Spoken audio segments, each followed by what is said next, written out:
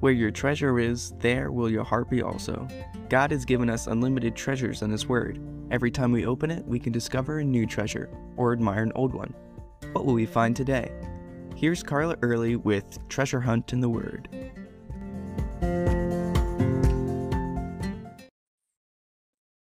New Testament writers used the word believed 248 times.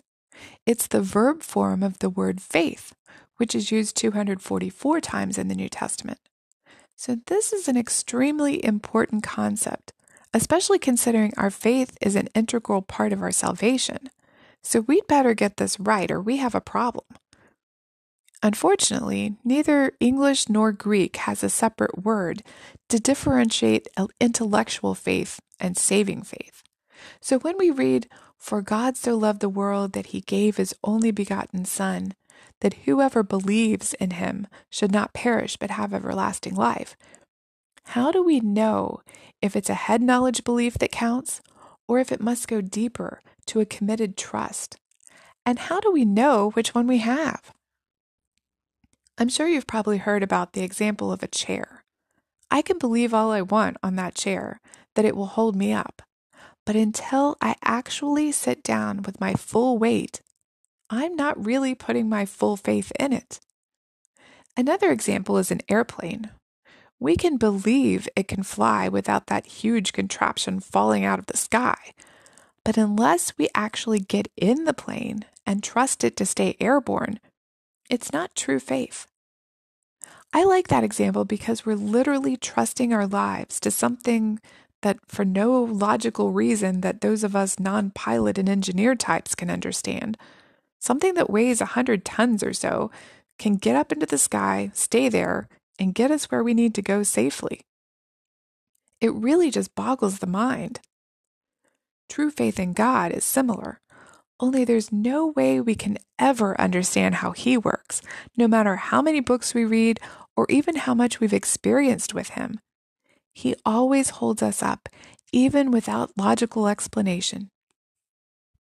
Many who came to Jesus for healing, He commended them for their faith.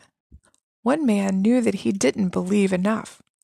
When Jesus said, "If you can believe, all things are possible for him who believes," the man replied with tears, "Lord, I believe. Help my unbelief." He knew his faith was lacking.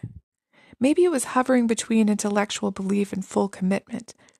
He'd seen or at least heard of other miracles. But could Jesus do this? Would He do this for him in his situation? I confess my faith sometimes hovers in that area. I know God's power and what He can do, but will He do it for me? But then sometimes God puts me in a place where I have no choice but to believe. The only other alternative is worry, and we know that doesn't do any good. Anyone can believe intellectually. Most people will tell you, "I believe in God." But that doesn't mean that they trust Him and commit everything in their life to Him. As James 2:19 says, "You believe that there is one God. You do well. Even the demons believe and tremble." So that intellectual belief doesn't do much good unless it's followed by a full commitment, a surrender of self to the Lord. True faith is putting all your eggs in one basket and handing them to the Lord to carry. How is your faith doing? Do you truly believe?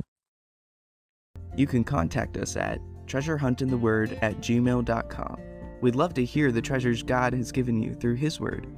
You can listen to other episodes at our website, which you can find in the description below. Thanks for listening, and remember, where your treasure is, there will your heart be also.